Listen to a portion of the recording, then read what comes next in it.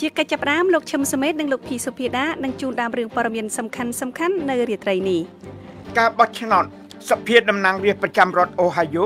មានលទ្ធផលប្រកាសនៅពេលពួកប្រជាធិបតេយ្យនិងពួកសាធារណរដ្ឋទន្ទឹងមើលការបោះឆ្នោតពាក់កណ្ដាលអាណត្តិនៅខែវិច្ឆិការ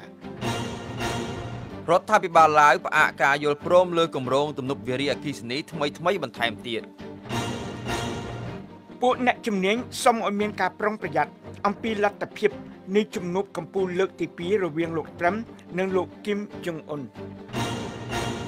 សកម្មជននានាអំពាវនាវឲ្យមានការកែតម្រង់ច្បាប់រំលូតកូននៅក្នុងប្រទេសឥណ្ឌូនេស៊ី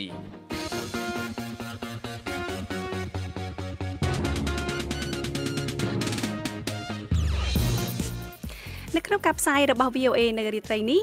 យើងមានសេចក្តីរាយការណ៍អំពីលោកហ៊ុនសែនប្រកាសបង្កើតរដ្ឋាភិបាលថ្មីនៅដើមខែកញ្ញាប៉ុន្តែលោកស្រីមូសុខួរបានថ្លែងថារដ្ឋាភិបាលដែលកើតចេញពីការបោះឆ្នោតនេះគឺជារដ្ឋាភិបាលคล้ายអ្វីដែលចេញមកពីការបោះឆ្នោតคล้ายគឺជាការคล้ายរដ្ឋសភាคล้ายរាជរដ្ឋាភិបាលคล้ายនាយករដ្ឋមន្ត្រីคล้ายបទសម្ភាសន៍ជាមួយនឹងលោកហងពុធាអំពីការដោះស្រាយបណ្ដឹងដោយកោជបនិងការប្រកាសលទ្ធផលបោះឆ្នោតផ្លូវការសេចក្តីរាយការណ៍អំពីកោជបបើកសវនកម្មជំនុំជម្រះអតីតសមាជិកបក្សសង្គ្រោះជាតិ5រូបចំពោះការថតរូបម្រាមដៃស្អាតមហាសន្និបាតកម្ពុជាខ្មែរក្រៅប្រទេសបញ្ចប់ដោយការមិនទទួលស្គាល់ការបោះឆ្នោតនិងអំពាវនាវឲ្យអន្តរជាតិជួយលោកអ្នកនាងនឹងបានស្ដាប់សេចក្តីរាយការណ៍និងបទសម្ភាសន៍នេះក្រោយព័ត៌មានអន្តរជាតិដែលផ្សាយផ្ទាល់ដោយលោកឈឹមសុមេតនិងលោកភីសុភាដាសូមអញ្ជើញលោកសុមេតជាមុនចា៎អរគុណការបោះឆ្នោតពិសេសដែលមានការឃ្លាំមើលដិតដល់សម្រាប់អាសនៈមួយក្នុងសភាតំណាងរាស្ត្រសហរដ្ឋអាមេរិកនៅក្នុងរដ្ឋអូហាយ៉ូមានលទ្ធផលប្រកាសនៅថ្ងៃពុធនេះនៅពេលដែលពួកសាធារណរដ្ឋនិងពួកប្រជាធិបតេយ្យថ្លឹងថ្លែងលទ្ធផលនៃការបោះឆ្នោតនេះនិងការបោះឆ្នោតបឋមនៅទីឯទៀតក្នុងប្រទេសអាមេរិកដើម្បីរកមើលសញ្ញានៃលទ្ធផលការបោះឆ្នោតពាក់កណ្ដាលអាណត្តិក្នុងខែវិច្ឆិកាខាងមុខនេះនៅពេលដែលមណ្ឌលទាំងអស់រាយការណ៍អំពីលទ្ធផលហើយនោះលោក Troy Balderson នៃគណៈបកសាធារណរដ្ឋនាំមុខលោក Danny O'Connor នៃគណៈបកប្រជាធិបតេយ្យដោយមានសន្លឹកឆ្នោតគាំទ្រលើសចំនួន 1,700 រដ្ឋមន្ត្រីការបរទេសនៃរដ្ឋអូហាយ៉ូបាននិយាយថាសន្លឹកឆ្នោតបណ្ដោះអាសន្ន 3,400 និងសន្លឹកឆ្នោត 5,000 ដែលអ្នកបោះឆ្នោតមិនបានទៅបោះនៅនឹងកន្លែងដែលភាសាអង់គ្លេសហៅថា absentee ballots បានត្រូវបោះអស់ហើយក៏ប៉ុន្តែតាមរយៈច្បាប់រដ្ឋនេះពួកមន្ត្រីមិនអាចចាប់ផ្ដើមរាប់សន្លឹកឆ្នោតទាំងនេះបានទេរហូតដល់11ថ្ងៃក្រោយការបោះឆ្នោតកាលពីថ្ងៃអង្គារអ្នកឈ្នះក្នុងការបោះឆ្នោតនេះនឹងកាន់កាប់កៅអីមួយរបស់លោក Pat Tiberi ខាងគណៈបក្សសាធារណរដ្ឋដែលបានលាលែងចេញពីតំណែងកាលពីខែតុលាឆ្នាំ2017អាសនៈនេះនឹងត្រូវដាក់ឲ្យមានការបោះឆ្នោតជាថ្មីក្នុងខែវិច្ឆិកាដែលមានន័យថាក្រុមអ្នកបោះឆ្នោតនឹងធ្វើការជ្រើសរើសទៀតរវាងលោក Balderson និងលោក O'Connor នៅក្នុងរយៈពេល3ខែទៀតលោកប្រធានាធិបតី Donald Trump បានប្រើ Twitter ដើម្បីយកកេរ្តិ៍ឈ្មោះសម្រាប់អ្វីដែលលោកបាននិយាយថាជាចំណេះធំមួយសម្រាប់លោក Balderson លោក Trump បាននិយាយថានៅក្រោយសន្ទរកថារបស់ខ្ញុំកាលពីយប់ថ្ងៃសៅរ៍មានការគាំទ្រច្រើនសម្រាប់ភាពល្អប្រសើរជាងមុននៅពេលនេះត្រយទទួលជាចំណេះធំមួយនៅក្នុងពេលវេលាពិបាកមួយនៃឆ្នាំមានការបោះឆ្នោតនេះលោកនឹងឈ្នះឆ្នោតច្រើនក្នុងខែវិច្ឆិកាលោក Balderson បានអរគុណលោកត្រឹមនៅពេលលោកនិយាយទៅកាន់ពួកអ្នកគាំទ្រលោកកាលពីយប់ថ្ងៃអង្គារហើយលោកបានថ្លែងដែរថាលោកព្រមព្រៀបខ្លួនធ្វើការសម្រាប់ប្រជារាស្ត្រនៃមណ្ឌលសភាទី12របស់រដ្ឋអូហាយ៉ូ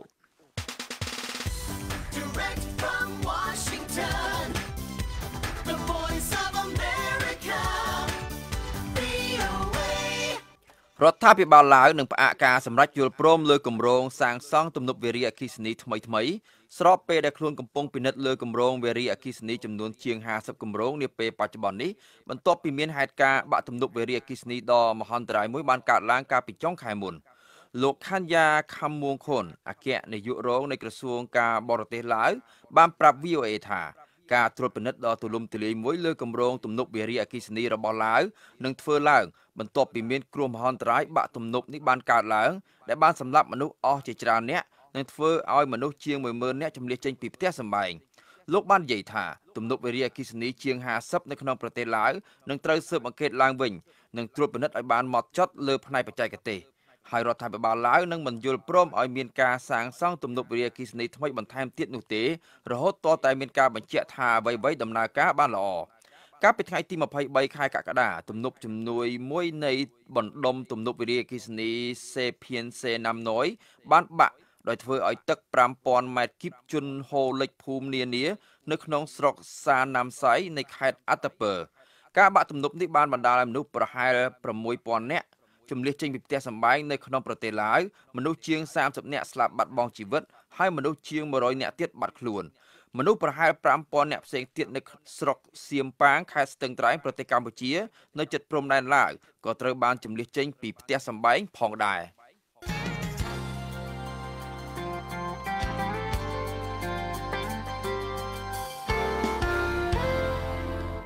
អស់លោកអ្នកកំពុងស្ដាប់ការផ្សាយព័ត៌មានដោយផ្ទាល់ពីបន្ទប់ផ្សាយសម្លេងលេខ10របស់ VOA ពីរដ្ឋធានី Washington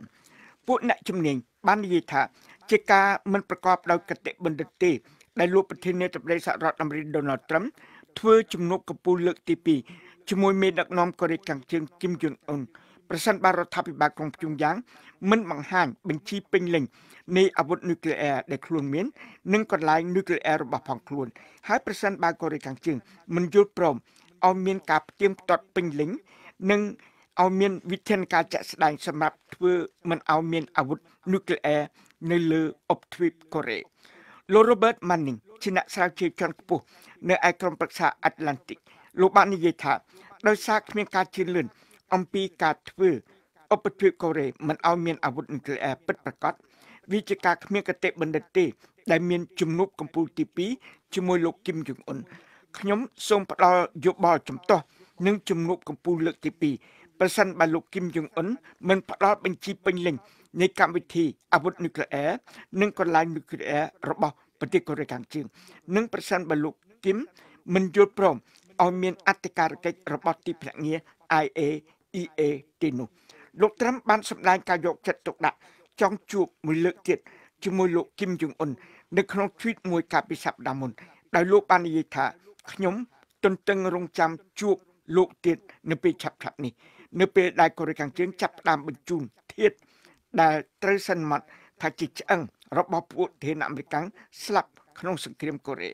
មានដឹកនាំទាំងពីរនាក់នេះបានជួបគ្នាលើកដំបូងកាលពីថ្ងៃទី12ខែមិថុនានៅក្នុងប្រទេសសិង្ហបុរី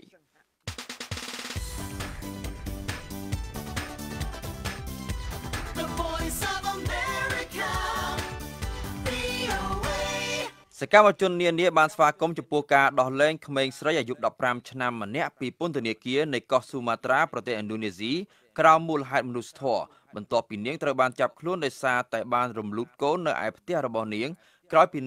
នាងមានផ្ទៃពោះដោយសារតែបងប្រុសរបស់នាងចាប់រំលោភមកប៉ុន្តែសកម្មជននេះបានបារម្ភថាសេចក្តីស្នើឲ្យមានការកែប្រែក្រមព្រហ្មទណ្ឌរបស់ប្រទេសឥណ្ឌូនេស៊ីនឹងធ្វើឲ្យមានការចាត់ទុកការរំលូតកូនថាជាទោសឧក្រិដ្ឋនិងចាត់ទុកថាខុសច្បាប់ចំពោះការចែកចាយព័ត៌មានអំពីការពន្យាកំណើតការសម្រេចដ៏កម្រនៅក្នុងការដោះលែងក្មេងស្រីនេះបានធ្វើឡើងបន្ទាប់ពីក្រុមអង្គការច្បាប់និងអង្គការស្ត្រីនានាបានធ្វើយុទ្ធនាការរួមគ្នាទាមទារឲ្យមានការដោះលែងនាង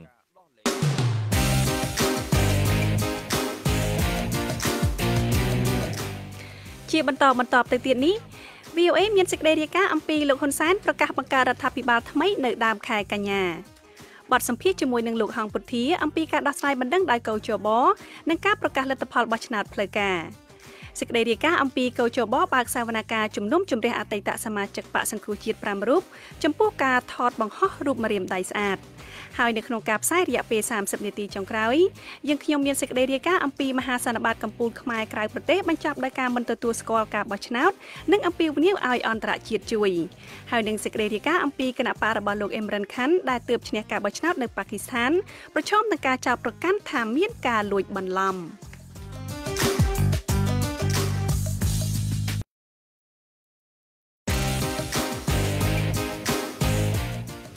លោកអ្នកនាងកំពុងស្ដាប់និងទស្សនាកម្មវិធីផ្សាយបន្តផ្ទាល់របស់ VOA ពីរដ្ឋធានី Washington បន្ទាប់ពីការប្រកាសថាខ្លួនបានចូលគាល់ព្រះមហាក្សត្រដើម្បីសុំកែប្រែកាលបរិច្ឆេទនៃការបង្កើតរដ្ឋាភិបាលថ្មីលោកនាយករដ្ឋមន្ត្រីហ៊ុនសែននៅថ្ងៃពុធនេះបានប្រកាសពីគម្រោងបង្កើតរដ្ឋសភានិងរដ្ឋាភិបាលថ្មីនៅដើមខែកញ្ញាពេលដែលកម្ពុជានឹងអាចឈានទៅរកការគ្រប់គ្រងប្រទេសដោយឯកបកអ្នកវិភាគនយោបាយបារម្ភថាការដឹកនាំប្រទេសដែលមានគណៈបកតែមួយនេះនឹងអាចធ្វើឲ្យកម្ពុជាកាន់តែប្រឈមនឹងសម្ពាធពីបរទេសកញ្ញាកាន់វិជ្ជការនៃ VOA រាយការណ៍ពីរាជធានីភ្នំពេញដូចតទៅលោកនាយករដ្ឋមន្ត្រីហ៊ុនសែននៅថ្ងៃពុធនេះប្រកាសថារដ្ឋសភាអាណត្តិទី6នឹងបើកកិច្ចប្រជុំលើកដំបូងនៅថ្ងៃទី5ខែកញ្ញាឆ្នាំ2018ចំណែករដ្ឋាភិបាលអាណត្តិថ្មីនឹងបង្កើតឡើងនៅថ្ងៃទី6ខែកញ្ញាឆ្នាំ2018ខាងមុខនេះលោកនាយករដ្ឋមន្ត្រីប្រកាសបែបនេះក្នុងពិធីជួបសំណេះសំណាលជាមួយគណៈកម្មការនីក្នុងក្រុងច្បារមនខេត្តកំពង់ស្ពឺនៅព្រឹកថ្ងៃទី8ខែសីហាឆ្នាំ2018លោកថ្លែងថាលោកបានចូលគាល់ព្រះមហាក្សត្រកាលពីថ្ងៃអង្គារដើម្បីសូមព្រះរាជទានកែប្រែកាលបរិច្ឆេទនៃការកោះប្រជុំសភានិងការបង្កើតរាជរដ្ឋាភិបាលនៅក្នុងអាណត្តិថ្មីលោកបញ្ជាក់ពីការសម្រេចក្រោយចូលគាល់ព្រះមហាក្សត្រយ៉ាងដូចនេះព្រឹកថ្ងៃទី5ខែកញ្ញាសភានឹងចាប់ផ្ដើមបើកការប្រជុំលើកដំបូងរបស់ខ្លួនល្ងាចថ្ងៃទី5ខែកញ្ញាសភានឹងចូលស្បត់កាន់តំណែងថ្ងៃពហុទី6ខែកញ្ញាពេលព្រឹកនឹងបង្កើតឡើងនៅក្បាលម៉ាស៊ីនរបស់រដ្ឋសភាក៏ដូចជាបង្កើតនៅរាជរដ្ឋាភិបាលថ្មីដល់ល្ងាចថ្ងៃទី6ខែកញ្ញាគឺរាជរដ្ឋាភិបាលនឹងស្បត់ចូលកាន់តំណែងដល់ទៅព្រឹកថ្ងៃទី7គឺត្រូវនៅថ្ងៃសុក្រគឺគណៈរដ្ឋមន្ត្រីនឹងប្រជុំលើកដំបូងរបស់ខ្លួនលោកបន្ថែមថាការកែប្រែកាលបរិច្ឆេទនេះមិនខុសច្បាប់នោះទេដោយលោកថាច្បាប់បានកំណត់ថាការបង្កើតរដ្ឋសភាត្រូវធ្វើឡើងយ៉ាងយូរ60ថ្ងៃក្រោយប្រកាសលទ្ធផលបោះឆ្នោតលោកក៏បានថ្លែងថាថ្ងៃទី15ខែសីហាគណៈកម្មាធិការជាតិរៀបចំការបោះឆ្នោតហៅកាត់ថាគោជបនឹងប្រកាសលទ្ធផលផ្លូវការហើយទុកពេលឲ្យមានការប្តឹងតវ៉ានិងដោះស្រាយដូច្នេះលោកថាគោជបអាចប្រកាសលទ្ធផលស្ថាពរនៅដើមខែកញ្ញានេះតាមគម្រោងមុននឹងកែប្រែរដ្ឋសភានឹងបើកកិច្ចប្រជុំលើកដំបូងនៅព្រឹកថ្ងៃទី19ខែកញ្ញាក្រោមព្រះរាជាធិបតីភាពរបស់ព្រះមហាក្សត្រហើយរដ្ឋសភាថ្មីនឹងស្បត់នៅល្ងាចថ្ងៃដដែលដើម្បីចូលកាន់តំណែងរាជរដ្ឋាភិបាលថ្មីនឹងប្រកាសបង្កើតនៅព្រឹកថ្ងៃបន្ទាប់គឺនៅថ្ងៃទី20ខែកញ្ញាហើយស្បត់ចូលកាន់តំណែងនៅល្ងាចថ្ងៃដដែលចំណែកកិច្ចប្រជុំគណៈរដ្ឋមន្ត្រីលើកដំបូងនឹងធ្វើឡើងនៅព្រឹកថ្ងៃទី21ខែកញ្ញា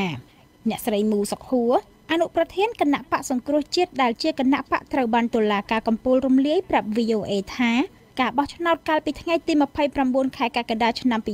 2018ដែលមិនមានការចូលរួមពីគណៈបកសង្គ្រោះជាតិគឺជាការបោះឆ្នោតคล้ายៗអ្នកស្រីបន្ថែមថារដ្ឋសភានិងរដ្ឋាភិបាលដែលកើតចេញពីការបោះឆ្នោតនោះក៏ជារដ្ឋសភានិងរដ្ឋាភិបាលคล้ายៗផងដែរអ្នកស្រីមូសុកហួរដែលកំពុងភៀសខ្លួននៅក្រៅប្រទេសបញ្ជាក់ថាអ្វីដែលចេញមកពីការបោះឆ្នោតคล้ายៗគឺជាការคล้ายៗរដ្ឋសភាคล้ายៗរាជរដ្ឋាភិបាលคล้ายៗនាយករដ្ឋមន្ត្រីคล้ายៗនេះឲ្យច្បាស់ហើយដើម្បីដោះបញ្ហានេះបានលុះត្រាតែលោកហ៊ុនសែនគណៈបកប្រជាជនកម្ពុជាទទួលយកនៅអ្វីដែលជាការទទូចនៃប្រជាពលរដ្ឋនិងសហគមន៍អន្តរជាតិនិងគណៈបកសង្គ្រោះជាតិគឺរកដំណោះស្រាយក្នុងនាមយើងជាខ្មែរដូចគ្នាគណៈបកសង្គ្រោះជាតិក៏បានចេញសេចក្តីថ្លែងការណ៍មួយនៅថ្ងៃពុធនេះដោយសរសេរក្នុងន័យដើមថារដ្ឋឯកបកដែលលោកហ៊ុនសែននិងគណៈបកប្រជាជនកម្ពុជាចង់ពង្រឹងនៅថ្ងៃទី5ខែកញ្ញាខាងមុខដោយការចូលស្បត់ចូលកាន់តំណែងនៃរដ្ឋសភាថ្មីត្រូវទទួលការបដិសេធយ៉ាងម៉ឺងម៉ាត់និងមិនត្រូវទទួលស្គាល់សោះឡើយការផ្លាស់ប្តូរប្រទេសកម្ពុជាដោយខុសច្បាប់និងអធម្មានុរូបនឹងនាំឲ្យមានការដាក់ទណ្ឌកម្មផ្សេងៗហើយបន្តការដឹកនាំតាមរបៀបដូចឃើញជាក់ស្ដែងរបស់លោកហ៊ុនសែននិងបន្តនាំតែការឈឺចាប់ដល់ប្រជាពលរដ្ឋខ្មែរប៉ុណ្ណោះបើតាមកាលបរិច្ឆេទរបស់គយជបលទ្ធផលនៃការបោះឆ្នោតបឋមនឹងប្រកាសនៅថ្ងៃសៅរ៍ខាងមុខនេះចំណែកលទ្ធផលផ្លូវការនឹងប្រកាសនៅថ្ងៃទី15ខែសីហាប្រសិនគ្មានភាពចាំបាច់ក្នុងការបោះឆ្នោតឡើងវិញលោកហ៊ុនសែនកាលពីថ្ងៃច័ន្ទសប្តាហ៍នេះបាននិយាយថារាជរដ្ឋាភិបាលថ្មីនឹងក្បាលម៉ាស៊ីនរដ្ឋសភាព្រមទាំងកម្មវិធីនយោបាយរបស់រាជរដ្ឋាភិបាលអាណត្តិថ្មីបានធ្វើរួចរាល់អស់ហើយលោកថាប្រសិនបើរាជរដ្ឋាភិបាលអាចបង្កើតបានក្នុងខែសីហាឆ្នាំ2018នេះលោកនឹងតែថ្លែងការណ៍នៅអង្គការសហប្រជាជាតិដែលមានទីតាំងក្នុងទីក្រុងញូវយ៉កសហរដ្ឋអាមេរិកដើម្បីបង្ហាញអ្នកដែលនិយាយថាលោកអាចនឹងត្រូវអន្តរជាតិចាប់ខ្លួនលោកមាសនេះ អ្នកសិក្សាពីការអភិវឌ្ឍសង្គមនិងជាអ្នកវិភាគនយោបាយឯករាជ្យប្រាប់ VOA ថាការបង្កើតរដ្ឋាភិបាលថ្មីក្នុងអាណត្តិនេះមិនត្រូវការពេលវេលាយូរទេដោយលោកថារដ្ឋាភិបាលដែលដឹកនាំដោយគណៈបកប្រជាជនកម្ពុជាគឺជារដ្ឋាភិបាលចាស់ដែលនឹងមិនមានការប្រែប្រួលរចនាសម្ព័ន្ធច្រើននោះទេគណៈបកប្រជាជននេះបានទទួលនៅលទ្ធផលស្ទះទុកទឹកដីហើយតែអញ្ចឹងវាតាមឃើញរបស់ខ្ញុំដូចជាមិនត្រូវការងារអីច្រើនសម្រាប់ធ្វើការរៀបចំគណៈរដ្ឋមន្ត្រីថ្មីទីបាទព្រោះវាដូចទៅក៏មានការដោក៏ដូចជាមិនច្រើនប៉ុន្មានគឺវាមិនជាឧបសគ្គអីនៅក្នុងការប្រកាសថាត្រូវរៀបចំរដ្ឋាភិបាលថ្មីឲ្យបានឆាប់បាទលោកមាសនេះបន្ថែមថាការបង្កើតរដ្ឋាភិបាលថ្មីដោយឯកបកអាចនឹងធ្វើឲ្យកម្ពុជាប្រឈមកាន់តែខ្លាំងជាមួយសម្ពាធនិងការរិះគន់ពីអន្តរជាតិដែលលោកថាករណីនេះអាចឈានទៅដល់ការប្រកាសមិនទទួលស្គាល់រដ្ឋាភិបាលថ្មីរបស់កម្ពុជាទៀតផងបើតាមលទ្ធផលបឋមនៃការបោះឆ្នោតជ្រើសតាំងតំណាងរាស្ត្រអាណត្តិទី6គណៈបកប្រជាជនកម្ពុជារបស់លោកនាយករដ្ឋមន្ត្រីហ៊ុនសែននឹងប្រមូលយកអាសនៈទាំង125ដើម្បីគ្រប់គ្រងរដ្ឋសភាដោយឯកបកការដែលគណៈបកកាន់អំណាចអាចនឹងប្រមូលយកកៅអីរដ្ឋសភាទាំង125គឺដោយសារការបោះឆ្នោតនោះមិនមានការចូលរួមពីគណៈបកប្រកួតប្រជែងដ៏ធំគឺគណៈបកសង្គ្រោះជាតិបន្ទាប់ពីគណៈបកនេះត្រូវបានតុលាការកំពូលរំលាយទៅតាមមិនដឹងរបស់ក្រសួងមហាផ្ទៃកាលពីពាក់កណ្ដាលខែវិច្ឆិកាឆ្នាំ2017ក្រោយការបោះឆ្នោតដែលមិនមានវត្តមានគណៈបកសង្គ្រោះជាតិស្ថាប័ននិងសហគមន៍អន្តរជាតិមួយចំនួនដែលប្រកាន់យករបបលទ្ធិប្រជាធិបតេយ្យបានចេញសេចក្តីថ្លែងការណ៍រិះគន់ជាបន្តបន្ទាប់សហរដ្ឋអាមេរិកអូស្ត្រាលីកាណាដានិងសហភាពអឺរ៉ុបជាដើមបានចោទសួរអំពីភាពស្របច្បាប់នៃការបោះឆ្នោតដែលបានកើតមានជាមួយនឹងការរំលាយគណៈបកសង្គ្រោះជាតិនិងការបង្ក្រាបអង្គការសង្គមស៊ីវិលព្រមទាំងការបង្ក្រាបប្រព័ន្ធផ្សព្វផ្សាយឯករាជ្យនានានៅមុនការបោះឆ្នោតក្រមមន្ត្រីរដ្ឋាភិបាលកម្ពុជានិងកោជបបានច្រានចោលការរិះគន់របស់អន្តរជាតិថាជាការរិះគន់ដែលមិនបានឆ្លុះបញ្ចាំងពីការពិតនិងថារដ្ឋាភិបាលកម្ពុជានិងកោជបបានអនុវត្តទៅតាមច្បាប់ស្របតាមលទ្ធិប្រជាធិបតេយ្យនៅកម្ពុជាប៉ុណ្ណោះរាយការណ៍ពីរាជធានីភ្នំពេញនាងខ្ញុំកាន់វិជ្ជការ VOA គណៈកម្មាធិការជាតិរៀបចំការបោះឆ្នោតកោជបបានសម្រេចផាកពិន័យមនុស្ស3នាក់នៅទឹកប្រាក់ចំនួនពី5លានទៅ10លានរៀលដែលគាំទ្រគណៈបកជំទាស់ពីបទចោទថាពួកគេបានធ្វើយុទ្ធនាការម្រាមដៃស្អាតឬពហិការរារាំងអ្នកបោះឆ្នោតមិនឲ្យទៅចូលរួមបោះឆ្នោតជាមួយគ្នានេះដែរមន្ត្រីកោជបមិនអាចបញ្ជាក់បានថាតើនឹងមានការបង្កើតសភាឬរដ្ឋាភិបាលថ្មីនៅដើមខែកញ្ញាខាងមុខនេះទេបើទោះបីជាលោកនាយករដ្ឋមន្ត្រីហ៊ុនសែនចង់ស្នើសុំព្រះមហាក្សត្រដើម្បីកោះប្រជុំសភាដំបូងនៅដើមខែកញ្ញានោះក្តីលោកសុកខេមរានី VOA បានធ្វើបទសម្ភាសន៍ជាមួយលោកហងពុធា អ្នកនាំពាក្យកោជបអំពីដំណើរការនេះដូចតទៅបាទសូមជំរាបសួរលោកហងពុធាបាទសូមជំរាបសួរបាទតើមកដល់ពេលនេះការដោះស្រាយពាក្យបណ្ដឹងទៅខាងគណៈកម្មាធិការជាតិរៀបចំការបោះឆ្នោតអាចនឹងមានដូចថាភាពជិតបញ្ចប់ឬក៏អាចនឹងមានរយៈពេលប៉ុណ្ណាទៅដែលកោជបអាចនឹងមានដើម្បីដោះស្រាយទៅទៀតបាទពាក្យបណ្ដឹងដែលទទួលបានកោជបតាមក្រមការងារគឺដោះស្រាយតាំងពីគុំសង្កាត់ហើយបានបន្ទប់ចិត្តមករាជធានីខេត្តរៀបចំការបោះឆ្នោតណាហើយថ្ងៃនេះដែរកោជបបានធ្វើការបើកសវនកម្មនិងសម្រាប់នៅបណ្ដឹងមួយពាក់ព័ន្ធនឹងករណី5នាក់នៅក្នុងខេត្តបាត់ដំបងដែលជាបណ្ដឹងពាក់ព័ន្ធនឹងការធ្វើឲ្យប្រជាពលរដ្ឋមានការភ័ន្តច្រឡំចំពោះការបោះឆ្នោតហើយបន្តតែកោជបដើរតាមប្រក្រតីដែលបានគ្រោងទុកនោះគឺជាទស្សនវិជ្ជាច្បាប់ទស្សនវិជ្ជាបទមាននិងនីតិវិធីដែលត្រូវតែធ្វើដោយផ្ដល់ចម្លើយប្រកបនិងច្បាស់លាស់និងមានផុសតាងព្រមទាំងសាក្សីដើម្បីសម្រាប់ជាស្ថាពរមានហេតុមានផលដើម្បីគ្រប់ភាគីទទួលយកបានបាទមកដល់ពេលនេះតើមានការផាកពិន័យយ៉ាងម៉េចឬក៏មានទោសទណ្ឌយ៉ាងម៉េចទៅដល់ដែលអ្នកដែលធ្វើឲ្យមានការភ័ន្តច្រឡំទាំងអស់នោះបាទចំពោះករណីបណ្ដឹង5នាក់នៅក្នុងខេត្តបាត់ដំបងគឺថ្ងៃនេះក៏ជួបបានចេញសេចក្តីសម្រេចរួចហើយបាទគឺម្នាក់ទទួលពិន័យចំនួន10លានរៀលហើយ2នាក់ម្នាក់គឺ5លានរៀលហើយចំណុច2នាក់ទៀតរួចផុតពីការចោទប្រកាន់បាទអញ្ចឹងមានន័យថានេះគឺជាយុទ្ធនាការម្រាមដៃស្អាតហ្នឹងដែលធ្វើឲ្យមានបញ្ហានៅក្នុងពេលបោះឆ្នោតឬក៏ករណីនោះមានអ្វីខ្លះផ្សេងទៀតបាទនេះគឺជាសកម្មភាពម្រាមដៃស្អាតដែលធ្វើឲ្យប្រជាពលរដ្ឋ មានការភ័ន្តច្រឡំចំពោះដំណើរការបោះឆ្នោតនោះបាទនៅក្នុងពេលដែលមានដូចថាជួបជាមួយនឹងគណៈកម្មការរោងចក្រលោកនាយករដ្ឋមន្ត្រីហ៊ុនសែនបានមានប្រសាសន៍ថានឹងចង់ដូចថាបង្កើតសភាដំបូងថ្ងៃទី5ខែកញ្ញាហើយថ្ងៃទី6នឹងបង្កើតដូចថាថ្នាក់ដឹកនាំរដ្ឋសភាហើយនឹងល្ងាចនោះដែរគឺថាមានការបង្កើតរដ្ឋាភិបាលហើយចង់ប្រជុំគណៈរដ្ឋមន្ត្រីដំបូងអីនៅថ្ងៃទី7អីចឹងតើមើលទៅអាចនឹងទាន់ស្ថានភាពនេះទេតាមមើលដែលលោកនៅក្នុងកោជបហើយមានបណ្ដឹងមួយចំនួននៅបន្តអញ្ចឹងបាទជាមួយនឹងដំណើរការកំពុងតែដោះស្រាយពីបណ្ដឹងនេះណាកោជបនៅបានធ្វើកិច្ចការជាច្រើនទៀតហើយអ្វីដែលមានភាពច្បាស់លាស់នោះគឺថ្ងៃទី11ខែសីហានឹងប្រកាសលទ្ធផល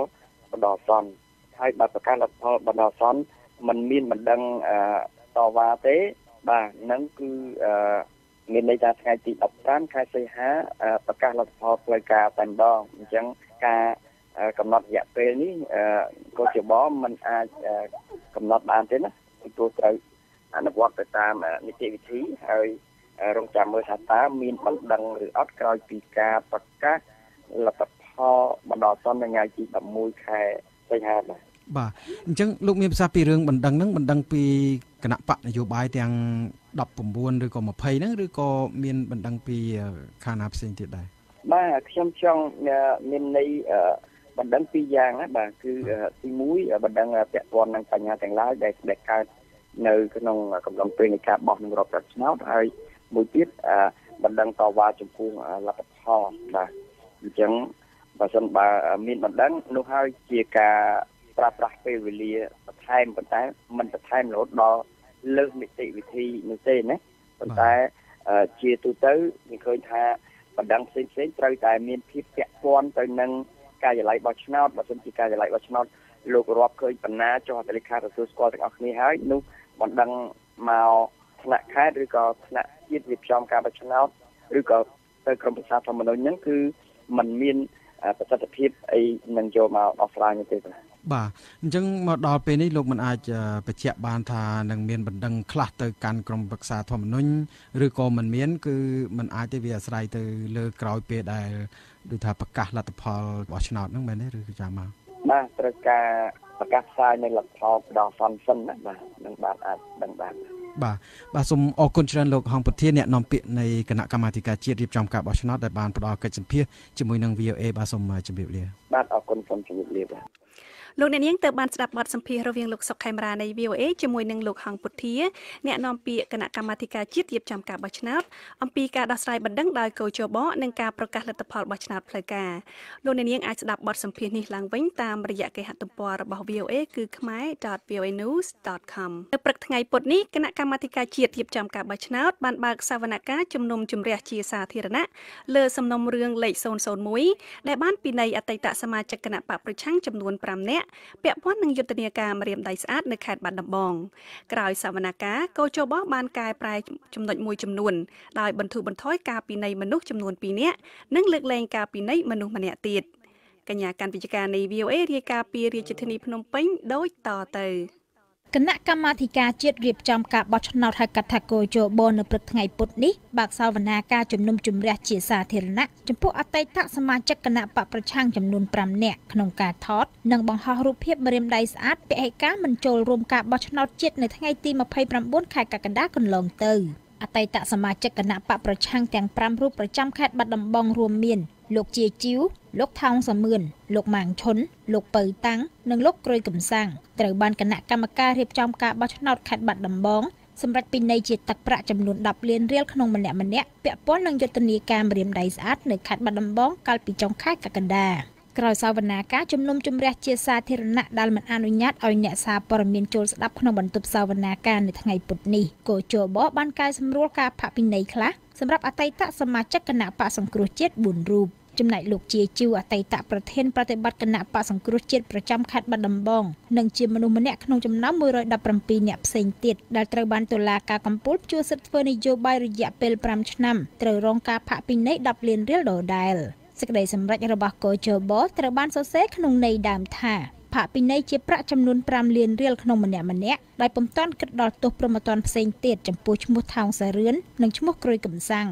លើកលែងការផាកពិន័យចំពោះឈ្មោះម៉ាងឈុននិងឈ្មោះពៅតាំង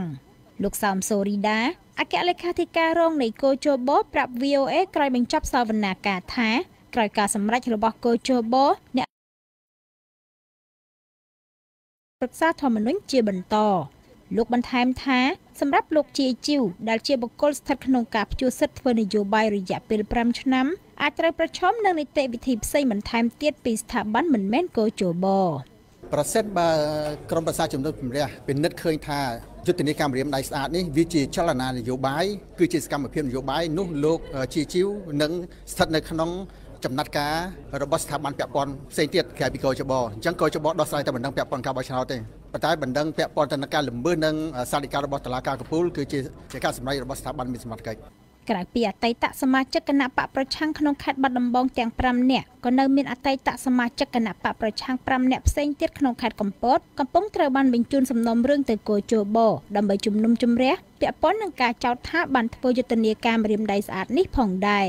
ក្នុងថ្ងៃចុងក្រោយនៃយុទ្ធនាការបោះឆ្នោតកាលពីថ្ងៃទី27ខែកក្កដាកន្លងទៅលោកនាយករដ្ឋមន្ត្រីហ៊ុនសែនបានស្នើឲ្យអាជ្ញាធរចាត់វិធានការជាបន្ទាន់លើក្រុមពហិការមិនចូលរួមការបោះឆ្នោតដែលលោកហៅថាជាក្រុមចលនានំបញ្ចុកលោកសំសកុងមេធាវីមួយរូបក្នុងចំណោម2រូបដែលការពីក្តីឲ្យអ្នកទាំង5បញ្ជាក់ថាលោកដែលជាមេធាវីតំណាងឲ្យអតីតសមាជិកគណៈបកប្រឆាំងដែលនៅជាប់ការផាកពិន័យនិងប្តឹងទៅក្រុមប្រឹក្សាធម្មនុញ្ញជាបន្តដើម្បីពិនិត្យលើការសម្រេចរបស់គោជបបើសិនជាមិនមានការដកក្នុងការផាកវិន័យឬក៏មិនមានការច្រានចោលនៅសេចក្តីសម្រេចរបស់គណៈកម្មការជាតិរៀបចំការបោះឆ្នោតខេត្តបាត់ដំបងទេគឺកូនក្តីរបស់ខ្ញុំបាទទាំង5នាក់នេះជាពិសេសគឺអ្នកដែលនៅជាប់វិន័យនេះគឺគល់សិទ្ធឲ្យមេធាវីដើម្បីធ្វើបណ្ដឹងទៅក្រុមប្រឹក្សាធម្មនុញ្ញដើម្បីឲ្យក្រុមប្រឹក្សាធម្មនុញ្ញពិនិត្យនឹងសេចក្តីសម្រេចរបស់គោជបហើយឲ្យពិនិត្យឡើងវិញចំពោះសេចក្តីសម្រេចគោជបឡើងវិញទាំងអស់តែម្ដងបាទមាត្រា142នៃច្បាប់ស្តីពីការបោះឆ្នោតជ្រើសតាំងតំណាងរាស្ត្រចែងថាត្រូវផាកពិន័យជាប្រាក់ពី5លានរៀលទៅ20លានរៀលឲ្យគោជបដោយពុំទាន់គិតដល់ទោសព្រហ្មទណ្ឌផ្សេងទៀតចំពោះជនណាដែលតាមគ្រប់មធ្យោបាយទុច្ចរិតដូចជារារាំងប្រជាពលរដ្ឋដែលមានសិទ្ធិបោះឆ្នោតមិនឲ្យទៅបោះឆ្នោតធ្វើឲ្យមានការភ័ន្តច្រឡំនាំឲ្យបាត់ទំនុកចិត្តលើការបោះឆ្នោតនិងបង្កការរំខានមិនឲ្យដំណើរការបោះឆ្នោតបានក្រុមអ្នកឃ្លាំមើលសង្គមនិងអ្នកច្បាប់សុទ្ធតែបានលើកឡើងថាការថតម្រាមដៃបង្ហោះដោយខ្លួនឯងមិនមែនជាបទល្មើសដែលមានចែងក្នុងច្បាប់នោះទេក្រុមអ្នកឃ្លាំមើលសង្គមទាំងនោះក៏បានលើកឡើងថាការអំពាវនាវនិងការបង្ហោះសារទាំងនោះគ្រាន់តែជាការបញ្ចេញមតិមិនមែនជាការគំរាមកំហែងនិងមិនមែនជាការបង្ខិតបង្ខំណាមួយឡើយរាយការណ៍ពីរាជធានីភ្នំពេញនាងខ្ញុំកាន់វិជ្ជការ VOA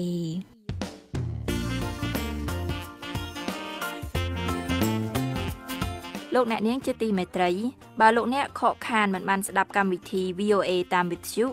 លោកអ្នកនៅអាចស្ដាប់កម្មវិធីរបស់យើងបានតាមប្រព័ន្ធអ៊ីនធឺណិតនៅពេលណាក៏បានតាមអាសយដ្ឋាន khmer.voanews.com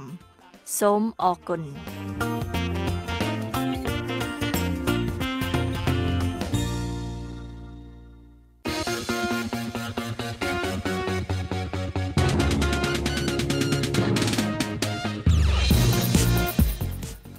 លោកអ្នកនាងជាទីមេត្រីនៅក្នុងការផ្សាយរយៈពេល30នាទីចុងក្រោយជាបន្តទៅទៀតនេះក្រោយព័ត៌មានអន្តរជាតិលើកទី2យើងខ្ញុំមានសេចក្តីរាយការណ៍អំពីមហាសន្និបាតកំពូលខ្មែរក្រៅប្រទេសបញ្ចប់ដោយការមិនទទួលស្គាល់ការបោះឆ្នោតនិងអំពាវនាវឲ្យអន្តរជាតិជួយហើយនឹងសេចក្តីរាយការណ៍អំពីគណៈបករបស់លោកអេមរិនខាន់ដែលទើបឈ្នះការបោះឆ្នោតនៅប៉ាគីស្ថានប្រឈមនឹងការចាប់ប្រកាន់ថាមានការលួចបន្លំ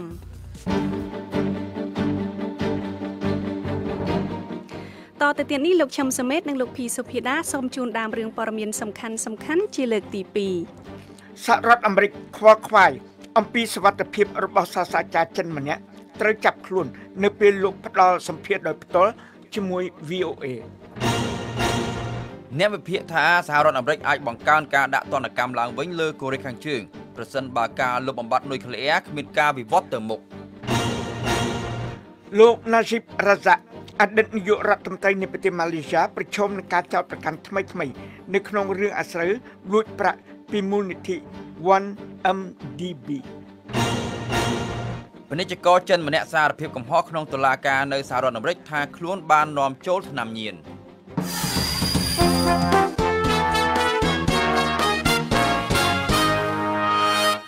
លំដាប់តទៅទៀតនេះលោកឈឹមសមេតនិងលោកភីសុភាណានឹងជួនព័ត៌មានទាំងស្រុងចាសសូមអញ្ជើញអរគុណរដ្ឋបាលត្រឹមនិយាយថាខ្លួនខ្វល់ខ្វាយអំពីការបាត់ខ្លួនលោកស៊ុនវ៉ាន់ហ្គួងសាស្ត្រាចារ្យសាកលវិទ្យាល័យចិនចូលនិវត្តន៍ដែលបាត់ដំណឹងចាប់តាំងពីលោកបានត្រូវចាប់ខ្លួននៅក្នុងសេចក្តីសម្ភាសន៍ដោយផ្ទាល់ជាមួយ VOA កាលពីសប្តាហ៍មុនអ្នកនាំពាក្យម្នាក់នៃក្រសួងការបរទេសសហរដ្ឋអាមេរិកបាននិយាយប្រាប់ VOA ថាយើងថ្កោលទោសការរំលោភលើសិទ្ធិមនុស្សដោយអាជ្ញាធរចិនដែលកំពុងមានធ្វើជាពិសេសការបង្ក្រាបលើសេរីភាពជាមូលដ្ឋាននៃការនិយាយស្ដីបញ្ចេញមតិការចូលរួមនិងការប្រមូលផ្ដុំដោយសន្តិវិធីនិងការឃុំឃាំងដោយខុសច្បាប់នៅពួកសកម្មជនពួកមេធាវីពួកអ្នកកាសែតនិងពួកមេដឹកនាំសង្គមស៊ីវិលដែលស្វាស្វែងការពារសេរីភាពទាំងនោះមន្ត្រីរូបនេះនៃក្រសួងការបរទេសអាមេរិកក៏បាននិយាយដែរថាក្រសួងការបរទេសសហរដ្ឋអាមេរិកក៏ដឹងគុណដល់ការងាររបស់ពួកអ្នកយកព័ត៌មានរបស់ VOA និងអ្នកកាសែតឯទៀតនៅក្នុងប្រទេសចិនដែលឧទ្ទិសជីវិតរបស់ពួកគេនិងប្រថុយគ្រោះថ្នាក់ក្នុងការបំពេញការងារដ៏សំខាន់នេះលោកសាស្ត្រាចារ្យស៊ុនបានត្រូវសម្ភាសន៍ដោយផ្ទាល់ពីផ្ទះលោកក្នុងទីក្រុងជីណានទីរួមខេត្តយ៉ាន់តុងនាប៉ែកខាងកើតនៃប្រទេសចិនក្នុងកម្មវិធីទូរទស្សន៍ជាភាសាចិន Mandarin របស់ VOA មានឈ្មោះថាបញ្ហានិងមតិការប្រយុទ្ធថ្ងៃពុធមុនលោកស៊ុនបានឆ្លើយនឹងសំណួរអំពីលិខិតចំហមួយច្បាប់ដែលលោកបានសរសេរផ្ញើទៅឲ្យប្រធានាធិបតីចិន Xi Jinping ដែលលោកបានរិះគន់ជំនួយរបស់ប្រទេសចិនដល់ទ្វីបអាហ្វ្រិកនៅពេលដែលប្រជារាស្ត្រចិនច្រើនអ្នកកំពុងរស់នៅក្នុងភាពទីទាល់ក្រ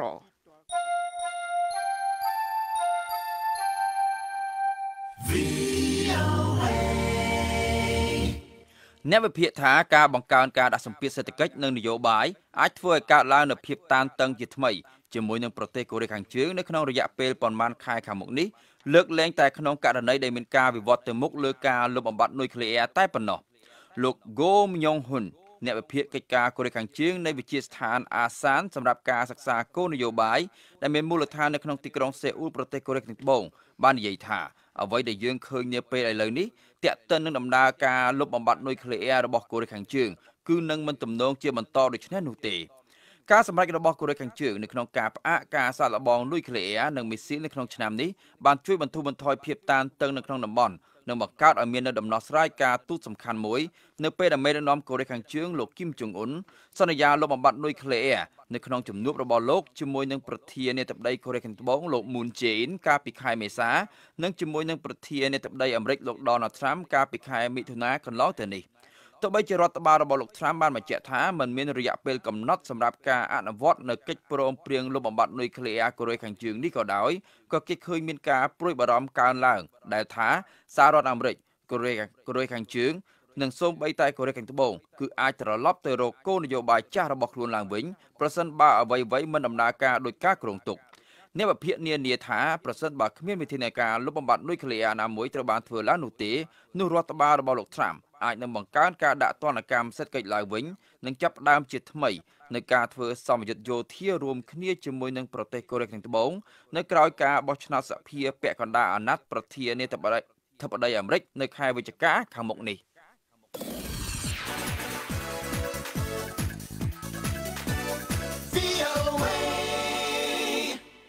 បញ្ហាផ្លូវច្បាប់របស់អតីតនាយករដ្ឋមន្ត្រីម៉ាឡេស៊ី Najib Razak មានច្រើនឡើងនៅក្នុងរឿងអាស្រូវគេបន្លំប្រាក់រាប់ពាន់លានដុល្លាររបស់មូលនិធិ 1MDB របស់ប្រទេសម៉ាឡេស៊ីនៅថ្ងៃពុធនេះលោក Najib បានត្រូវចោទប្រកាន់3ខស្ដីពីការលាងប្រាក់កាសកខ្វក់ទាក់ទិននឹងការផ្ទេរប្រាក់10លានដុល្លារទៅដាក់ក្នុងគណនីធនាគារផ្ទាល់ខ្លួនរបស់លោកពី SRC International ដែលជាអតីតអង្គភាពមួយនៃមូលនិធិ 1MDB ខចោទប្រកាន់នីមួយៗអាចនាំឲ្យមានទោសជាប់គុក15ឆ្នាំនិងការពិន័យមិនតិចជាងចំនួន5ដងនៃទឹកប្រាក់ដែលត្រូវលួចនោះទេលោក Najib បាននិយាយថាលោកគ្មានទោសពីអ្វីទេស្ដីពីការចោទប្រកាន់ទាំងនេះនៅក្នុងសវនាការនៅថ្ងៃពុធនេះកាលពីខែមុនលោក Najib អាយុ64ឆ្នាំបានត្រូវចោទប្រកាន់ពីបទព្រហ្មទណ្ឌ3ខស្ដីពីការរំលោភឬការទុកចិត្ត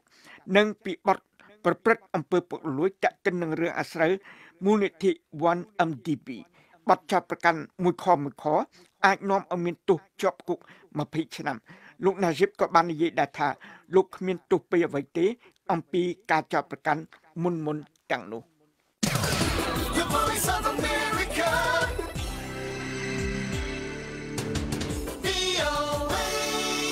ពាណិជ្ជករចិនមួយរូបឈ្មោះប៊ីនវ៉ាងបានសារភាពកំហុសនៅក្នុងសវនាការតុលាការសហព័ន្ធរបស់សហរដ្ឋអាមេរិកកាលពីថ្ងៃអង្គារម្សិលមិញថាលោកបាននាំចូលនិងចែកចាយថ្នាំញៀនលោកប៊ីនវ៉ាងមានក្រុមហ៊ុនមួយចំនួនដែលប្រតិបត្តិការចេញពីឃ្លាំងរបស់លោកនៅខាងក្រៅក្រុង Boston រដ្ឋ Massachusetts ភ្នាក់ងារសហព័ន្ធបានចាប់ផ្ដើមស៊ើបអង្កេតកាលពីឆ្នាំ2016បន្ទាប់ពីមានករណីប្រើប្រាស់ថ្នាំញៀនហួសកម្រិតរហូតដល់ស្លាប់មួយចំនួនបានកើតឡើងនៅភាគឦសានរដ្ឋ Ohioភ្នាក់ងារស៊ើបអង្កេតសហព័ន្ធបានទិញថ្នាំញៀនទាំងនោះតាមរយៈ website របស់ចិននិងបានរកឃើញថាអ្នកលក់នៅប្រទេសចិនបានផ្ញើថ្នាំញៀនឲ្យលោកប៊ីនវ៉ាងហើយលោកប៊ីនវ៉ាងបានផ្ញើថ្នាំញៀនទាំងនោះទៅឲ្យអតិថិជនរបស់លោកនៅក្នុងរដ្ឋ Ohio រដ្ឋអាជ្ញាបានបញ្ជាក់ថាថ្នាំញៀនដែលបានទិញតាមរយៈ website មួយរបស់ website ចិនទាំងនេះគឺជាថ្នាំញៀនដែលធ្វើឲ្យមនុស្ស2នាក់ស្លាប់នៅក្នុងរដ្ឋ Ohio កាលពីឆ្នាំ2015លោកប៊ីនវ៉ាងនឹងត្រូវកាត់ទោសនៅថ្ងៃទី13ខែវិច្ឆិកាខាងមុខនេះនៅពេលនេះមានមនុស្សយ៉ាងតិចណាស់131នាក់បានត្រូវបញ្ជាក់ថាបានបាត់បង់ជីវិតដោយសារមានការរញ្ជួយផែនដីយ៉ាងខ្លាំងមួយនៅក្នុងប្រជុំកោះសម្រាប់កាយនៅក្នុងប្រទេសឥណ្ឌូនេស៊ីកាលពីថ្ងៃអាទិត្យមុននេះលោកស៊ូតូប៉ូពូវូមូក្រូហូអ្នកនាំពាក្យនៃទីភ្នាក់ងារជាតិខាងមហន្តរាយនៃប្រទេសឥណ្ឌូនេស៊ីបានប្រកាសអំពីតួលេខថ្មីដែលបានត្រូវសាររើជាថ្មីនៅថ្ងៃពុធនេះតួលេខនេះបានត្រូវកើនឡើងដោយសារក្រុមដែលអ្នកស្វែងរកនិងក្រុមអ្នកជួយសង្គ្រោះបានទៅដល់កន្លែងដាច់ស្រយាលដោយសារការរញ្ជួយផែនដីដែលមានកម្លាំង6កណ្ដកសញ្ញា9តាមរង្វាន់ Richter ដែលបានកើតមានឡើងនៅក្នុងផ្ទៃសមុទ្រទល់មុខនឹងលំហសមុទ្រទល់មុខនឹងផ្នែកខាងជើងនៃកោះលំបុកការរង្គើផែនដីនេះបាននាំឲ្យមានការដឹងឬការរង្គើផែនដីនេះនាំឲ្យមានការចាប់អារម្មណ៍ខ្លាំងដោយសារមានការរង្គើនេះនៅក្នុងប្រជុំកោះហ្គីលីនៅកោះបាលីកោះស៊ុំបាវ៉ានិងផ្នែកខ្លះនៃប៉ែកខាងកើតនៃកោះ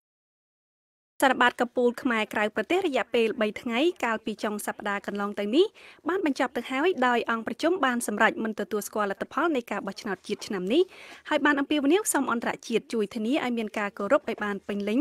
នៅស្មារតីនៃកិច្ចព្រមព្រៀងសន្តិភាពទីក្រុងប៉ារីសឆ្នាំ1991លោកសៃម៉ូនីនៃ VOA រាយការណ៍អំពីរឿងនេះពីរដ្ឋធានី Washington ដូចតទៅមហាសន្និបាតកំពូលខ្មែរក្រៅប្រទេសដែលប្រមូលផ្ដុំក្រុមសកម្មជនសិទ្ធិមនុស្សនិងបញ្ញវន្តដើមកំណើតខ្មែរសំខាន់ៗមួយចំនួន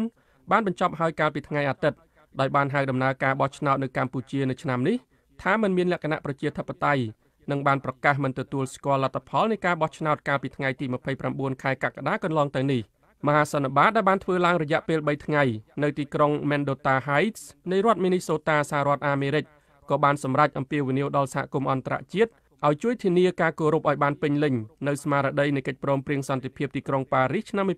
1991ផងដែរនេះបើយោងតាមសេចក្តីព្រាងនៃសេចក្តីសម្រេចរបស់មហាសន្និបាតកំពូលនេះដែល VOA ទទួលបានកាលពីថ្ងៃច័ន្ទក្រុមអ្នកចូលរួមមហាសន្និបាតកំពូលខ្មែរឯនាយសមុទ្រនេះក៏បានប្រកាសថាពួកគេនឹងស្វាស្វែងបង្កើតក្រុមប្រឹក្សាថ្មីមួយហៅថាក្រុមប្រឹក្សាពិភពលោកស្តីពីការផ្សះផ្សាជាតិនៅកម្ពុជា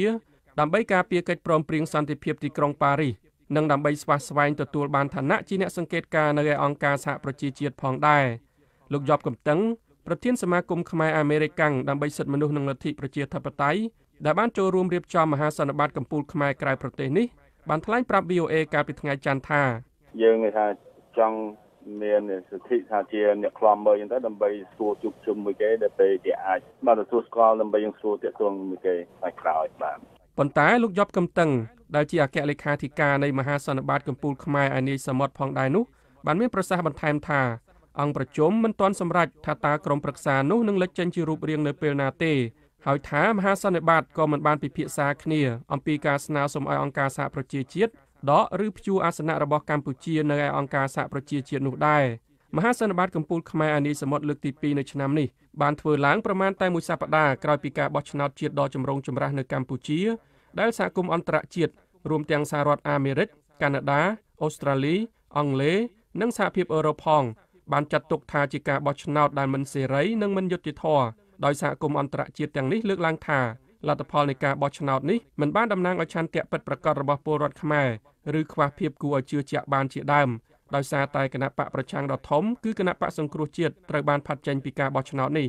មហាសន្និបាតកម្ពុជាខ្មែរក្រៅប្រទេសនេះមានការចូលរួមពីប្រធានឬតំណាងអង្គការនិងសមាគមចំនួន16នៅឆ្នាំនេះអង្គការនិងសមាគមទាំងនេះរួមមានសមាគមខ្មែររដ្ឋ Illinois មូលនិធិមិត្តភាពខ្មែរអាមេរិកាំងនៅរដ្ឋ Washington State សមាគមសង្ឃហប្រយោជន៍ជាតិយើងនៅរដ្ឋធានី Washington និងសហសមាគមខ្មែររដ្ឋ Minnesota ជាដើមព្រមទាំងសកម្មជនសិទ្ធិមនុស្សនិងបញ្ញវន្តខ្មែរមកពីរដ្ឋមួយចំនួនទៀតក្នុងសហរដ្ឋអាមេរិកពីប្រទេសកាណាដានិងកម្ពុជាផងដែរលោកយ៉នយ៉ាន់នាយកប្រតិបត្តិនៃសហសមាគមខ្មែរនៃរដ្ឋ Minnesota ដែលធ្វើជាម្ចាស់ផ្ទះទទួលរៀបចំមហាសន្និបាតកម្ពុជាខ្មែរក្រៅប្រទេសនៅឆ្នាំនេះមានប្រសាសន៍ថាពលរដ្ឋខ្មែរនៅក្រៅប្រទេសជាពិសេសនៅសហរដ្ឋអាមេរិកក៏បានគិតគូរដល់ការជំរុញឲ្យមានការដាក់ទណ្ឌកម្មដែលតម្រង់គោលដៅទៅលើក្រុមអ្នកដឹកនាំប្រទេសកម្ពុជាបច្ចុប្បន្នដោយមិនធ្វើឲ្យប៉ះពាល់ដល់ជីវភាពរស់នៅរបស់កម្មករឬពលរដ្ឋសាមញ្ញនោះឡើយយើងក៏បានទៅជែកពីរឿងគ្រប់ជ្រុងជ្រោយព្រោះយើងមានអ្នកប្រាជ្ញខ្មែរយើងច្រើនអ្នកដែលចូលរួមយើងដឹងថាការធ្វើវាពិបាកប៉ុន្តែយើងត្រូវតែធ្វើគឺថាយើងធ្វើយ៉ាងម៉េចជាវិជ្ជមានឲ្យរដ្ឋាភិបាលកម្ពុជានឹងមានសភាពកាន់តែខ្លាំងហើយអាចមកទៅជែកគ្នាឡើងវិញដើម្បីដោះស្រាយបញ្ហារបស់ស្រុកទេសយើងលោកយុនយ៉ាន់មានប្រសាសន៍បន្ថែមថាមធ្យោបាយដែលពលរដ្ឋខ្មែរក្រៅប្រទេសជាពិសេសខ្មែរអាមេរិកាំងនឹងបន្តធ្វើគឺជំរុញឲ្យសេចក្តីស្នើច្បាប់ដាក់ទណ្ឌកម្មលើបុគ្គលដែលមាននិងក្រាញអំណាចនៅកម្ពុជាបច្ចុប្បន្នត្រូវបានចុះហត្ថលេខាដោយប្រធានាធិបតីអាមេរិកគឺលោក Donald Trump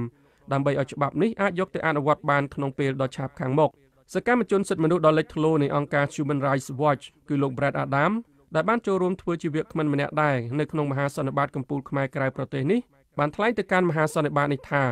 ពលរដ្ឋខ្មែរក្រៅប្រទេសក៏អាចដាក់សម្ពាធជាប្រចាំទៅលើរដ្ឋាភិបាលនៃបណ្ដាប្រទេសផ្សេងទៀតដែលជាហត្ថលេខីនៃកិច្ចព្រមព្រៀងសន្តិភាពទីក្រុងប៉ារីសដូចជាប្រទេសអូស្ត្រាលីកាណាដានិងសហរដ្ឋអាមេរិកជាដើមដោយបង្ហាញជំហររបស់ខ្លួនតាមរយៈលិខិតផ្លូវការទៅកាន់រដ្ឋាភិបាលនៃបណ្ដាប្រទេសទាំងនោះជាដើមរដ្ឋាភិបាលទាំងនោះមិនអាចស្ដាប់អ្នកនិយាយត្រឹមតែនៅជុំវិញពេលបោះឆ្នោតនោះទេពីព្រោះអ្នកមានតួនាទីរួមគ្នាមួយដែលអ្នកប្រហែលជាមើលមិនឃើញពេលនេះហ៊ុនសែនបានប្រព្រឹត្តកំហុសដ៏ធំមួយគឺគាត់បានបញ្ចប់កិច្ចព្រមព្រៀងសន្តិភាពទីក្រុងប៉ារីសជាផ្លូវការហើយដូច្នេះដល់ពេលហើយដែលរដ្ឋាភិបាលទាំងនោះត្រូវឮសំឡេងរបស់អ្នកទាំងអស់គ្នាជាមួយគ្នានេះលោកសៀភិរមអតីតនាយកអង្គការក្រមការងារពិសេសសិទ្ធិលំនៅឋានក្នុងប្រទេសកម្ពុជានិងបច្ចុប្បន្នជាសមាជិកក្រុមប្រឹក្សានៃចលនាសង្គ្រោះជាតិក៏បានមានប្រសាសន៍ប្រាប់ VOA ពីទីកន្លែងនៃការរៀបចំសន្និបាតក្នុងរដ្ឋ Minnesota នោះដែរថាយើងដែលចូលរួមនៅក្នុងមហាសន្និបាតកម្ពុជាខ្មែរនេះគឺយើងមានការព្រួយបារម្ភហើយយើងអត់ចង់ឃើញប្រជាពលរដ្ឋខ្មែរយើង15លានអ្នកហ្នឹងជួបបញ្ហាលំបាកសេដ្ឋកិច្ចបញ្ហាសង្គមបញ្ហាវិបត្តិនយោបាយដោយសារតែបុគ្គលមួយរូបគ្រួសារមួយគ្រួសារហ្នឹងគឺថាដោយសារតែចិត្តលោភលន់របស់គាត់ហ្នឹងគឺថាគាត់មិនគិតអំពីសុខទុក្ខរបស់ប្រជាពលរដ្ឋ15លានអ្នកទេបាទគាត់គិតអំពីការមានអំណាចការលោភលន់របស់គាត់សម្រាប់ក្រុមគ្រួសារគាត់មានបានខ្លាយទៅជាមហាសេដ្ឋីហើយនៅតែគាត់មិនគ្រប់គ្រាន់ទៀតបាទលទ្ធផលបឋមនៃការបោះឆ្នោតជាតិកាលពីថ្ងៃទី29ខែកក្កដាកន្លងទៅនេះបង្ហាញថាមានប្រជាពលរដ្ឋជិត7លាននាក់ឬស្មើនឹងជិត 83% បានបោះឆ្នោតដោយក្នុងនោះគណៈបកប្រជាជនកម្ពុជារបស់លោកនាយករដ្ឋមន្ត្រីហ៊ុនសែនទទួលបានសម្លេងឆ្នោតជាង4លាន8សែនឬស្មើនឹងជាង 76% នៃចំនួនសន្លឹកឆ្នោតបានការសរុបជាង6លាន3សែនសន្លឹកនេះបើយោងតាមគណៈកម្មាធិការជាតិរៀបចំការបោះឆ្នោតឬហៅកាត់ថាកជបប៉ុន្តែលទ្ធផលនេះត្រូវបានអ្នកឃ្លាំមើលស្ថានភាពនយោបាយកម្ពុជាមួយចំនួនជឿថាមិនបានកើតចេញពីការបោះឆ្នោតមួយដែលត្រឹមត្រូវឬអាចទទួលយកបានទាំងអស់គ្នានោះទេដោយសារតែអវត្តមានគណៈបកប្រឆាំងដ៏ធំគឺគណៈបកសង្គ្រោះជាតិដែលជាគូប្រជែងដ៏សមមាត្រគ្នាជាមួយគណៈបកកណ្ដាលអំណាចនៅក្នុងការបោះឆ្នោតនេះនិងដោយសារតែបរិយាកាសនយោបាយដែលមានលក្ខណៈគំរាមកំហែងអ្នកបោះឆ្នោតអ្នកសារព័ត៌មានមន្ត្រីអង្គការសង្គមស៊ីវិលនិងការបង្ក្រាបលើក្រុមប្រឆាំងនៅមុនការបោះឆ្នោតជាដើមផងគណៈបកសង្គ្រោះជាតិដែលត្រូវតុលាការកំពូលរបស់កម្ពុជាបានរំលាយចោលកាលពីឆ្នាំមុនបានប្រកាសបដិសេធមិនទទួលស្គាល់ការបោះឆ្នោតនេះដែលខ្លួនហៅថាជាការបោះឆ្នោតคล้ายៗហើយមន្ត្រីជាន់ខ្ពស់មួយចំនួនរបស់គណៈបកនេះដែលត្រូវបានហាមប្រាមមិនឲ្យធ្វើនយោបាយ5ឆ្នាំផងនោះក៏បានអំពាវនាវឲ្យអ្នកគាំទ្ររបស់ខ្លួនត្រៀមខ្លួនតវ៉ាប្រឆាំងនឹងលទ្ធផលនៃការបោះឆ្នោតដែលគ្មានគណៈបកប្រឆាំងនេះ លោកខំផាសិតប្រធានសមាគមខ្មែររដ្ឋ Illinois ដែលបានចូលរួមក្នុងមហាសន្និបាតកំពូលខ្មែរនៅរដ្ឋ Minnesota ដែរនោះមានប្រសាសន៍ប្រាប់ VOA តាមទូរស័ព្ទថាដើម្បីបញ្ជាស្ថានភាពហិង្សាឬការដាក់ទណ្ឌកម្មសេដ្ឋកិច្ចណាមួយដែលធ្វើឲ្យប៉ះពាល់ដល់ជីវភាពរស់នៅរបស់ពលរដ្ឋខ្មែរបានគឺមានតែការរួបរวมសាសផ្សាគ្នារវាងខ្មែរនិងខ្មែរប៉ុណ្ណោះការរៀបរួមនេះជាឧបករណ៍ដ៏សំខាន់ក្នុងការដោះស្រាយបញ្ហាណាធ្វើរៀបចំប្រភេទឲ្យបងប្អូនរួមរងគ្នាទៅបងប្អូនខ្មែរយើងអាចយកការរួមរងគ្នាហ្នឹងទៅជួយគិតគូរដោះស្រាយជាពិសេសគឺរកសេចក្តីសុខឲ្យប្រជាជនយើងនៅស្រុកខ្មែរដូចគ្នាដែរលោកកុលណូកស្ថាបត្យករខ្មែរកាណាដាវ័យ78ឆ្នាំមកពីទីក្រុងម៉ុងរ៉េអាល់នៃខេត្តកេបិចប្រទេសកាណាដាដែលបានចូលរួមក្នុងមហាសន្និបាតកំពូលខ្មែរក្រៅប្រទេសនេះដែរមានប្រសាសន៍ប្រាប់ VOA ថាការដែលពលរដ្ឋខ្មែរក្រៅប្រទេសបានអំពាវនាវដល់សហគមន៍អន្តរជាតិឲ្យឆ្កឹះឆ្កៀលឬសាររើកិច្ចព្រមព្រៀងសន្តិភាពទីក្រុងប៉ារីសស្ដីពីកម្ពុជាឡើងវិញនេះគឺមិនមែនដើម្បីបំផ្លាញកម្ពុជានោះទេយើងខ្ញុំមិនបានទៅសុំមហាអំណាចណាអាមេរិកឬបារាំងដើម្បីឲ្យបង្កតបបង្កទីដើម្បីទៅរំខានដល់ប្រទេសខ្មែរនោះទេយើងមិនបានធ្វើអញ្ចឹងទេយើងសុំតែដោយសន្តិវិធីសូមតែឲ្យអង្គការសហប្រជាជាតិគេជួយនៅក្នុងក្របខ័ណ្ឌសន្តិភាពគ្មានហិង្សាអ្វីនោះឡើយក្របខ័ណ្ឌសន្តិភាពឬអហិង្សានេះអាចរាប់បញ្ចូលទាំងការរាប់សន្លឹកឆ្នោតឡើងវិញឬការបោះឆ្នោតសារជាថ្មី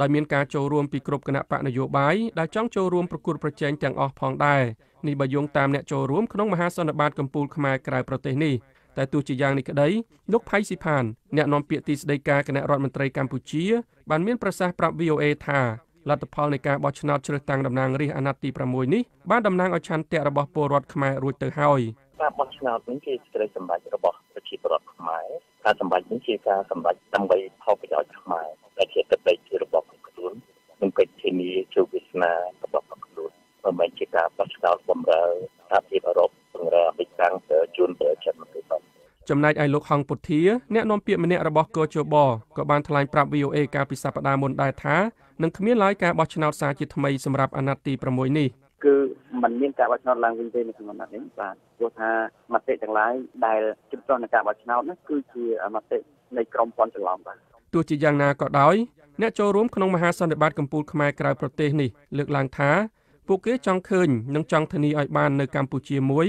ដែលប្រជាពលរដ្ឋរបស់ខ្លួននឹងមិនក្លាយជាជនរងគ្រោះនៃក្រុមអ្នកនយោបាយដែលមិនអើពើនឹងសាមគ្គីភាពយុត្តិធម៌សន្តិភាពនិងវិបុលភាពរបស់ពលរដ្ឋគ្រប់រូបនោះឡើយរាយការណ៍ពីរដ្ឋធានី Washington ខ្ញុំសាយមុនី VOA បន្ទាប់ពីប្រជាពលរដ្ឋប៉ាគីស្ថានបានចេញទៅបោះឆ្នោតកាលពីខែកក្កដាកន្លងទៅនេះហើយបន្ទាប់ពីគណៈបករបស់លោកអ៊ីមរ៉ាន់ខាន់ដែលជាអ្នកនយោបាយដ៏ល្បីឈ្មោះមួយរូបដែលធ្លាប់ធ្វើជាកីឡាករ cricket បានទទួលជ័យជំនះនៅក្នុងការបោះឆ្នោតនោះមកគេនៅតែមានចម្ងល់អំពីភាពត្រឹមត្រូវនិងដំណាភាពនៃដំណើរការបោះឆ្នោតអ្នកស្រីអាយ៉ាសា ថេនហ្សាមនៃ VOA រាយការណ៍អំពីរឿងនេះពីរដ្ឋធានីអ៊ីស្លាមាបាតប្រទេសប៉ាគីស្ថានហើយលោកឆេងចានីជួនសេចក្តីប្រាយសម្រួលដូចតទៅមេដឹកនាំនៃគណៈបកនយោបាយធំជាច្រើនរបស់ប្រទេសប៉ាគីស្ថានបានប្រមូលផ្ដុំគ្នានៅក្នុងរដ្ឋធានីអ៊ីស្លាមាបាតកាលពីថ្ងៃទី2ខែសីហាដើម្បីបញ្ជាក់ថាការបោះឆ្នោតកាលពីខែកក្កដាកន្លងទៅនេះមានការលួចបន្លំអ្នកស្រី Shuri Raymond នៃគណៈបកប្រជាជនប៉ាគីស្ថានបាននិយាយថា We reject the results of these elections as well as this election commission យើងសូមបដិសេធលទ្ធផលនៃការបោះឆ្នោតនេះក៏ដូចជាជំទាស់ទៅនឹងគណៈកម្មការរៀបចំការបោះឆ្នោតផងដែរយើងនឹងបន្តធ្វើការតវ៉ាចំពោះលទ្ធផលនៃការបោះឆ្នោតនេះទាំងនៅក្នុងនិងក្រៅរដ្ឋសភាគណៈបកនយោបាយនានាបានបញ្ជាក់ថាពួកគេនឹងដាក់បេក្ខជនផ្ទាល់របស់ពួកគេសម្រាប់បេក្ខភាពជានាយករដ្ឋមន្ត្រីដើម្បីប្រជែងជាមួយនឹងលោកអ៊ីមរ៉ាន់ខាន់មកពីគណៈបក PTI ដែលបានឈ្នះការបោះឆ្នោតកាលពីខែកក្កដាកន្លងមកនេះគណៈបកទាំងនេះបានចោទប្រកាន់គណៈកម្មការរៀបចំការបោះឆ្នោតរបស់ប្រទេសប៉ាគីស្ថានថាបានធ្វើការជាមួយនឹងយោធាដ៏មានឥទ្ធិពលដើម្បីជួយឲ្យគណៈបក PTI របស់លោកអ៊ីមរ៉ាន់ខាន់ឈ្នះការបោះឆ្នោតមន្ត្រីយោធាប្រហែល 370,000 នាក់ត្រូវបានចាត់តាំងដើម្បីផ្ដល់ការការពារក្នុងអំឡុងពេលបោះឆ្នោតបេក្ខជនជាច្រើនបានត្អូញត្អែថាមន្ត្រីយោធាបានរំលោភលើអំណាចតួនាទីរបស់ខ្លួននិងបានជ្រៀតជ្រែកដោយខុសច្បាប់នៅក្នុងដំណើរការរាប់សន្លឹកឆ្នោតបេក្ខជនខ្លះបានចាប់ផ្ដើមរិះគន់អំពីរឿងនេះនៅលើបណ្ដាញសង្គម Twitter បន្ទាប់ពីករណីនេះបានកើតឡើងភ្លាមលោកជីប្រាន់ណាសែដែលជាសកម្មជនសិទ្ធិមនុស្សនិងជាបេក្ខជនឯករាជ្យមួយរូបបាននិយាយថា In several places, our polling agents were thrown out, and in many places, មន្ត្រីសង្កេតការបោះឆ្នោតនៅតាមការិយាល័យបោះឆ្នោតជាច្រើនត្រូវបានគេដេញចេញហើយនៅតាមមណ្ឌលបោះឆ្នោតជាច្រើនទៀតមន្ត្រីយោធាបានរំលោភលើតួនាទីរបស់មន្ត្រីស៊ីវិលនិងបានធ្វើជាអាជ្ញាធរអនុវត្តច្បាប់ពួកគេមិនបានធ្វើតាមច្បាប់របស់គណៈកម្មការរៀបចំការបោះឆ្នោតនោះទេគណៈកម្មការរៀបចំការបោះឆ្នោតបានឲ្យដឹងថាការបោះឆ្នោតនេះមានលក្ខណៈសេរីនិងយុត្តិធម៌គណៈកម្មការនេះបានបន្ថែមថាខ្លួនបានប្រើសិទ្ធិអំណាចរបស់ខ្លួនដើម្បីព្យាយាមធ្វើយ៉ាងណាឲ្យមានការប្រកួតប្រជែងដោយស្មើភាពសម្រាប់គ្រប់គណៈបកទាំងអស់លោកបាបាយ៉ាកុបប្រធានគណៈកម្មការរៀបចំការបោះឆ្នោតរបស់ប្រទេសប៉ាគីស្ថានបាននិយាយថា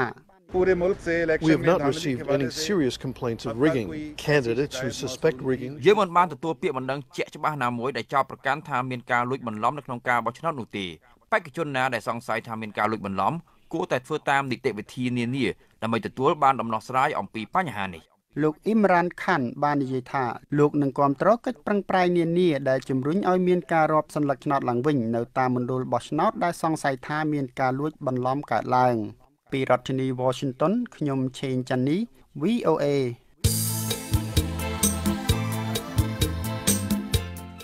លោកអ្នកនាងជាទីមេត្រីនៅក្នុងការផ្សាយរបស់ VOA នៅព្រឹកស្អែកនេះពីម៉ោង 5 ដល់ម៉ោង 5:30 នាទីសូមលោកអ្នកនាងរងចាំស្ដាប់សេចក្តីរាយការណ៍ព័ត៌មានថ្មីៗពីប្រទេសកម្ពុជាពីតំបន់អាស៊ីនិងពីជុំវិញពិភពលោក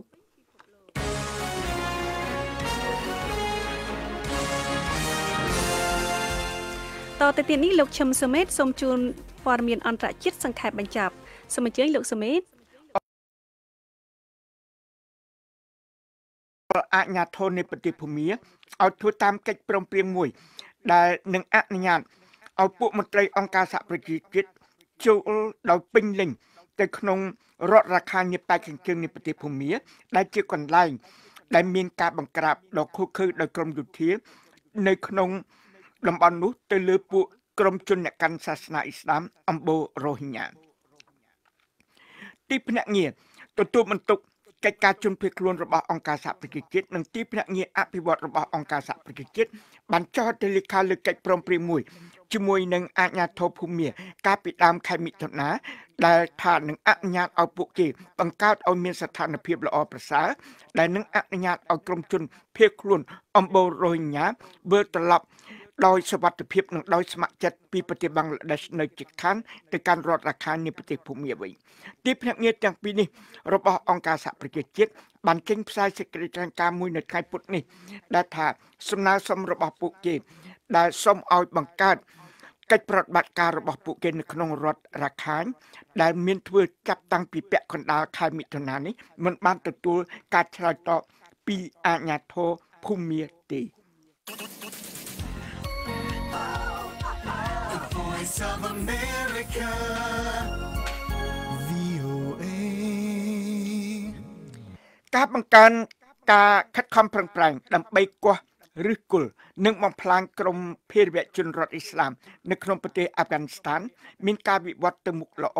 នៅតាមតំបន់ខ្លះក៏ប៉ុន្តែកន្លងមកមិនបានរារាំងក្រុមភេរវជននេះមិនឲ្យពង្រីកឥទ្ធិពលរបស់ផងខ្លួននៅក្នុងប្រទេសនោះទេនេះបើតាមការបញ្ជាក់របស់ទីភ្នាក់ងារស៊ើបអង្កេតសហរដ្ឋអាមេរិក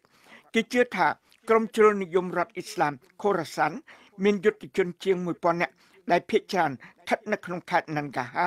នៅភាគខាងត្បូងប្រទេសអាហ្វហ្គានីស្ថានហើយក្រុមនេះក្នុងចំនួនតិចតួចធ្វើប្រតិបត្តិការនៅក្នុងខេត្តគូណានៅភាគខាងកើតប្រទេសអាហ្វហ្គានីស្ថានយុទ្ធជនដែលស្មោះស្ម័គ្រជាមួយនឹងក្រុមទង់ខ្មៅរបស់ពួកជ្រុលនិយមរដ្ឋអ៊ីស្លាមមានជនជាតិអាហ្វហ្គានីស្ថានប៉ាគីស្ថាននិងអ៊ូបេគីស្ថាននេះបើតាមការបញ្ជាក់របស់មន្ត្រីប្រឆាំងនឹងភេរវកម្មឧស្សាហកម្មរថយន្តតាក់ស៊ី Yellow Cab នៅក្នុងបរិយាញូវយ៉កសហរដ្ឋអាមេរិកប្រហែលជាត្រូវបានសមាជិកសភាមួយចំនួនជួយជ្រោមជ្រែងតែសមាជិកសភាទាំងនោះចង់រារាំងដល់ការកើនឡើងដ៏ឆាប់រហ័សនៃសេវារថយន្តឈ្នួលផ្សេងទៀតដូចជា Uber និង Lyft ជាដើមនៅថ្ងៃពុធនេះក្រុមប្រឹក្សាបរិយាញូវយ៉កគ្រោងនឹងបោះឆ្នោតលើសំណើមួយដែលនឹងដាក់កំហិតលើបានបើកបរថ្មីសម្រាប់អ្នកបើកបររថយន្តឲ្យក្រុមហ៊ុន Uber សម្រាប់រយៈពេល1ឆ្នាំសំណើផ្សេងទៀតគឺការដាក់កំហិតលើកម្រិតប្រាក់បៀវត្សអបបរមាសម្រាប់ អ្នកបើកបររថយន្តឈ្នួលទាំងអស់និងថ្លៃអបបរមានៃការជិះឡានទាំងនោះផងដែរ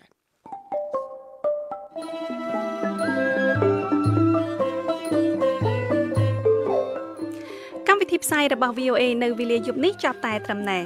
ក៏ប៉ុន្តែលោកអ្នកនាងនៅអាចស្ដាប់ឬអានព័ត៌មានរបស់ VOA ឡើងវិញបានតាមរយៈគេហទំព័រដែលមានអាសយដ្ឋាន khmer.voanews.com